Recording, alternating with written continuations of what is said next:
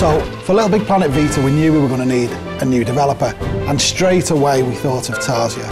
We've worked with Tarsier for a long time on costumes for Little Big Planet. They're incredibly creative, and the thoughts of those guys getting their hands on a full game we thought was really exciting. So there's been a real close collaboration between Media Molecule and Tarsier in creating Little Big Planet Vita. And they always want to push things and try out new ideas, and Little Big Planet Vita is looking fantastic. Knowing, you know, Double 11 and Tarsier, they will have probably done better than what I've got in my head. Yeah, I think the fact they've managed to squeeze a whole LBP to an improved experience and then made it so I can take it out and play it on the move, it's amazing.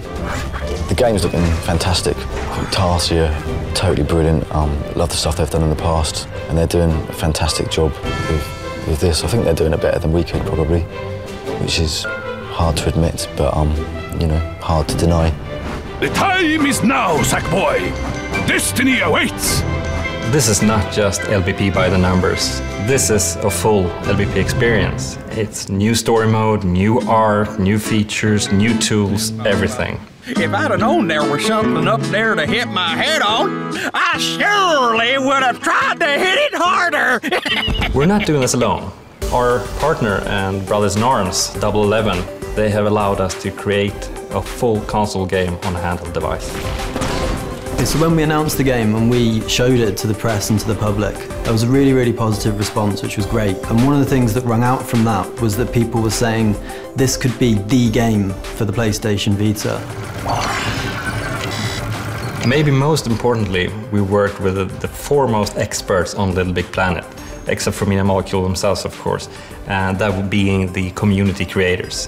When you're creating a level, it's very cool. When normally you're alone at home, I mean, here there's a lot of designers around you, and they can help you. When I first got the job here, I kind of had the idea that I'd be shipped over to Sweden and put in the corner somewhere and fed little tasks. But you know, now that I'm here, it's all the community guys working on this project really have a high degree of influence to how the game has turned out, and it's pretty awesome to see everybody's input come together. The thing about these guys are that they're really passionate about the game, they love it and respect the franchise. I mean, they've been working with this ever since Little Big Planet 1, so in all fairness, they're the best there are. With this game, we're gonna be bringing a whole bunch of new features such as touch and tilt, and this gives us a lot more freedom when we create levels, more than we've ever had.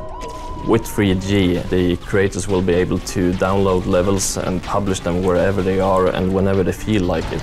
And we're really striving to try and make this the definitive version of Little Big Planet. I'm really looking forward to seeing what the community will be doing with our game. For the fans, by the fans, it's never been more true than right here, right now, in the making of Little Big Planet PS Vita.